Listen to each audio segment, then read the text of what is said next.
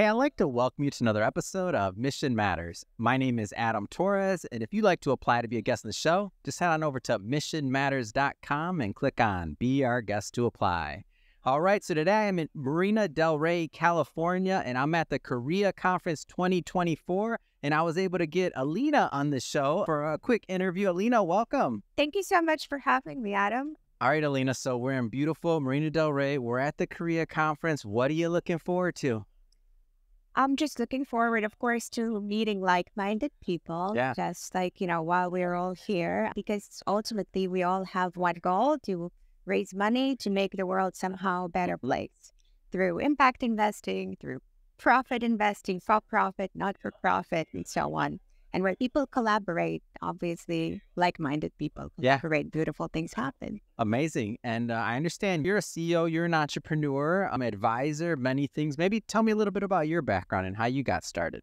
Sure. Well, my parents pushed me out of Eastern Europe and said that I really should be finding myself elsewhere, outside of the wings of my grandpas and grandmas. Were they entrepreneurs too? Was it kind of? No, not at all. My dad actually is a biologist and a geneticist. And my mom was at the roots of building investment banking industry in Russia, which was very, very Wow.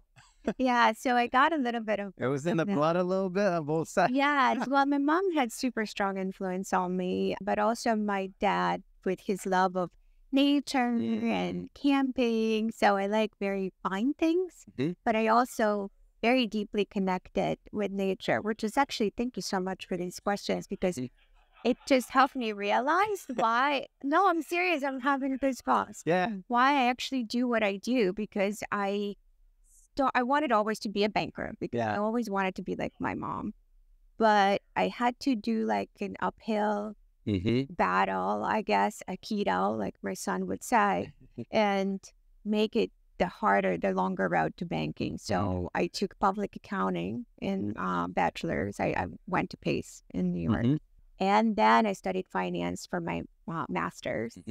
But my first job was at Credit Suisse in regulatory. And then I moved to Deloitte and Touche back then. Now it's just Deloitte. So it's very heavily focused accounting background. And then I moved to finance through regulatory, through middle office. And so when I finally made it to the investment banking on Wall Street, it was very intuitive for me, because I could read prospectuses very well, and I could see kind of the entire story of the company, not just through the sales eyes, but through the operations, their risk, and the accounting, and for sure, financial statements. But not to make this interview too... No, I love it. Tell me, this is great.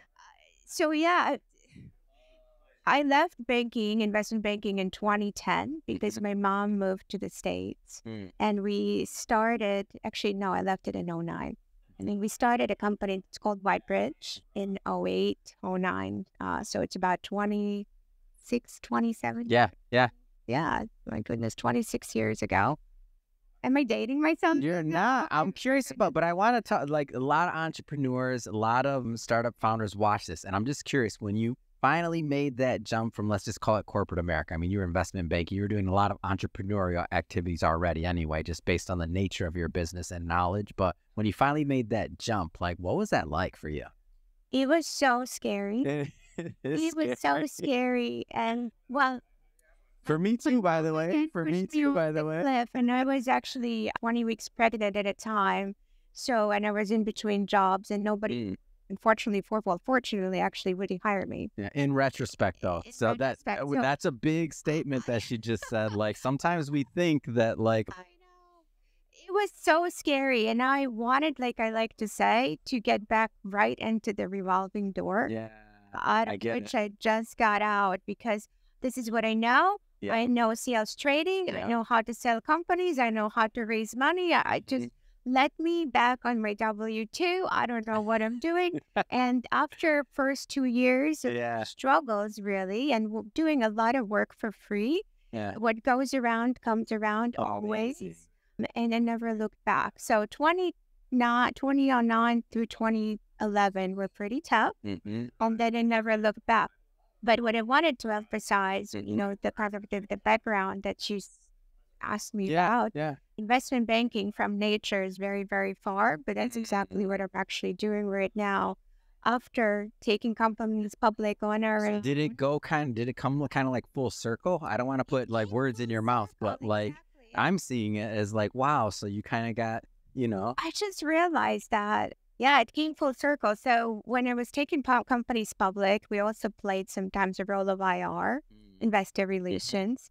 We would train the management to talk to the funds from which they want to raise money because it's very important to understand the language of each fund. Yeah. What are they trying to achieve? What is their mandate? Because the investors into their fund, their LPs give them money for a certain purpose, right? So if you just do a blind pitch, it's very many times, right? It's just going to fall on deaf ears. Yes.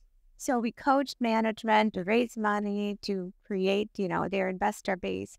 And then I realized that a lot of investors are actually asking about things like culture, about things like, well, how would you? And is that a little bit of a shift because you've been in the business a while? So like if we go back to the beginning, I don't.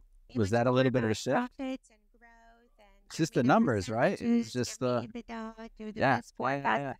And investors started asking about other risks and say, have you thought of non-financial metrics? Wow. And that's hopeful to me. Like, I mean, we want to make money. That's a given. That's a given. Okay. But the new consumers are smarter. Like all the things when you look further down, like downstream, like that's a hopeful thing to me for the environment, especially as you were mentioning. Well, exactly. Yes, that's precisely right, Adam. And a lot of, especially younger investors that even have their own family offices, and Europe is a little bit more ahead. I'd imagine that. Yeah, they want to know that they are investing also with impact. Yep.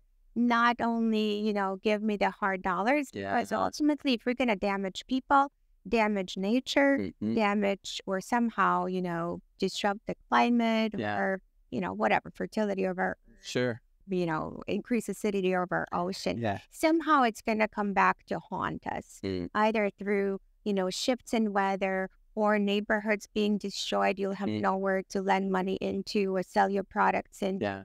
So younger generations definitely prefer the balance between hardcore dollars and what else can I do with it? Because I can get the profit, but I also can make an impact. And keeping in mind the great generational shift, but it's very important to understand that. So this is what I'm actually focusing on: combination of profits and impact. Oh my gosh, I think the listeners might be able to hear this, which is okay because I want to keep this in. We're not going to edit this out on purpose. Alina, we're about to take off.